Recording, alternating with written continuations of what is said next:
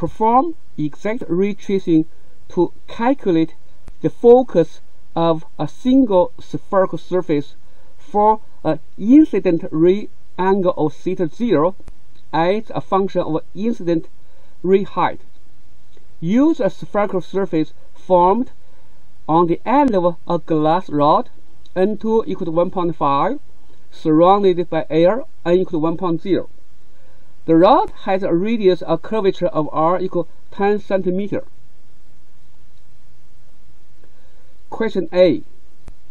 Perform the refracted ray angle theta 2 as a function of height h. B. On the same plot as part A, plot the refracted ray angle within the paraxial approximation using the refraction equation for paraxial optics. C. Find the maximum ray height where the error in the paraxial ray angle is less than 10%. D. What is the optical power of this surface in air? What is the focal length inside glass? E.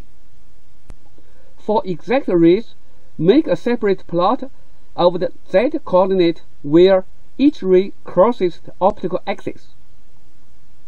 F. What is maximum ray height where rays close to the optical axis focus within 10% of error of paraxial rays,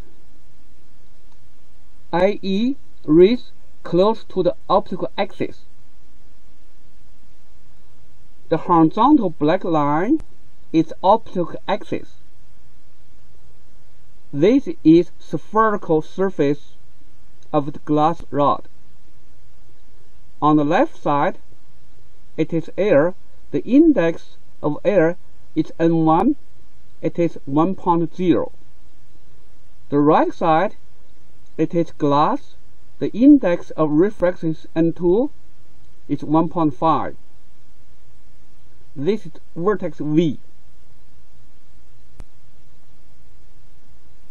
Rays striking the surface at smaller distance above the optical axis are focused to one point F.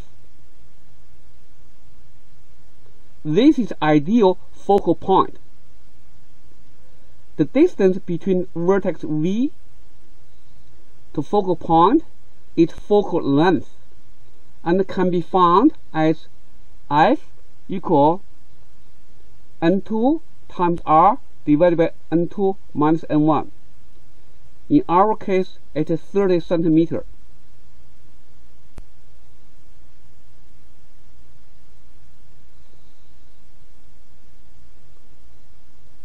Rays striking the surface at greater distance above the axis are focused near to the vertex. The distance between axial intersection of a ray and paraxial focus F is known as longitudinal spherical aberration, or L.SA, of that ray. And this angle is incident angle theta 1, and this angle is refraction angle theta 2.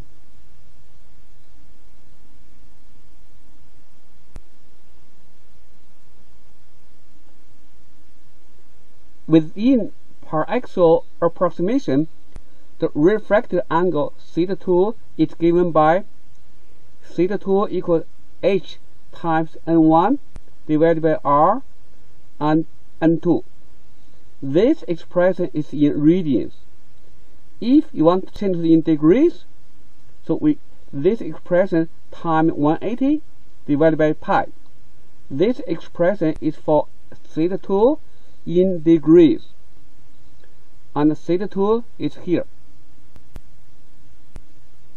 MATLAB simulation.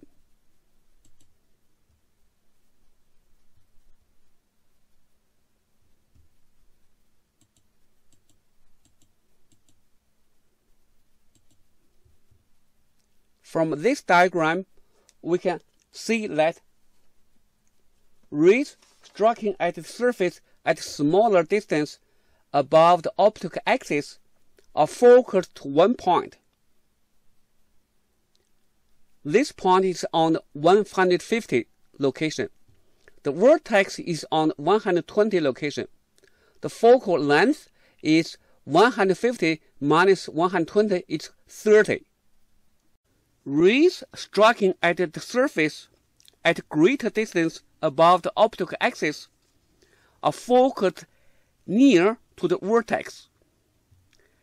As the ray height h increases, the intersection point goes away from the focal point and close to the vertex.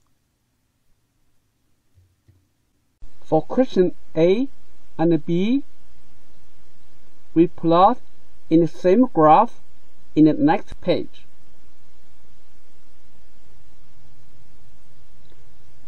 In this graph, we plot ray height h as function of refracted ray angle θ2 for two cases. One is for exact ray tracing, this curve, and another one is for paraxial approximations, this curve.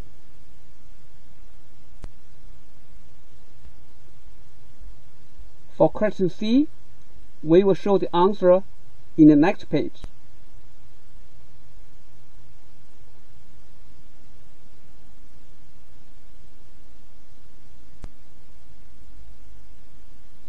Question C. We defined percentage error by this formula.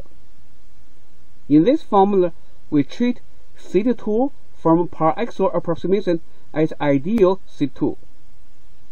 And θ2 exact is the θ2 from exact ray tracing. We plot the results as following. For all ray height from 0 almost to 10 cm, the percentage errors are all within 10%. Here's maximum 9%, but we have here the percentage error smaller than 9%.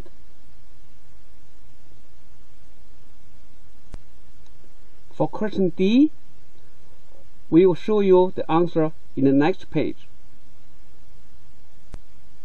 Question D.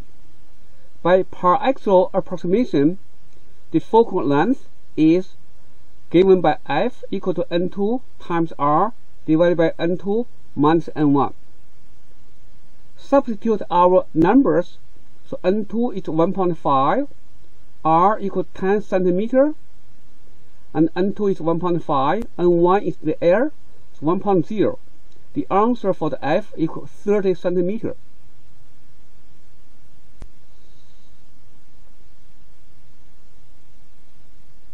The optical power is given by P equal to 1 over F equal 1 over 30 centimeter, and we need to change the centimeter to meter, so 0.3 meter.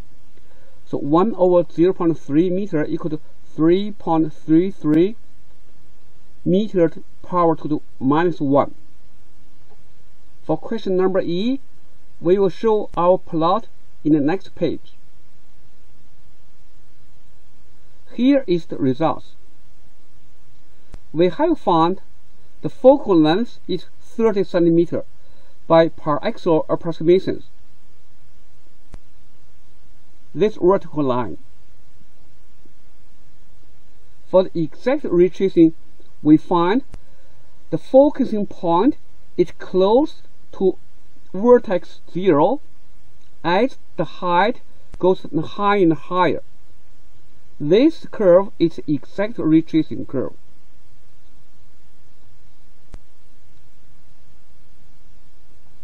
Question F. We show the answer for this question in the next page. This is the answer for question number F.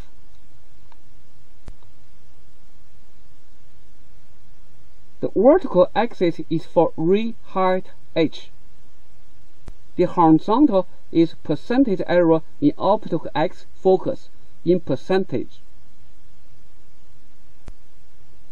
As the real height h increases, the percentage error also increases.